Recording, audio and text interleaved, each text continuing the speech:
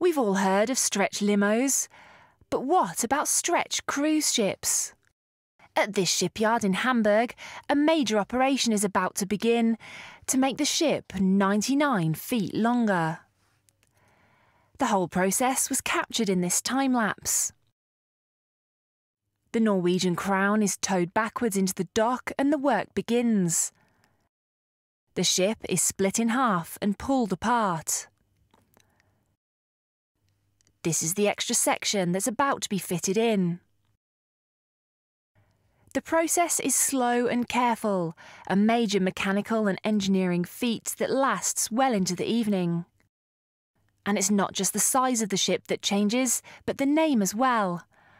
After a few new coats of paint, the Balmoral is ready to set sail.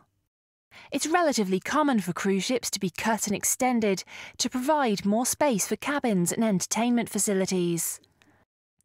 And at a time when even larger, more modern ships are sailing the oceans, this gives the 1988 built Balmoral a new lease of life.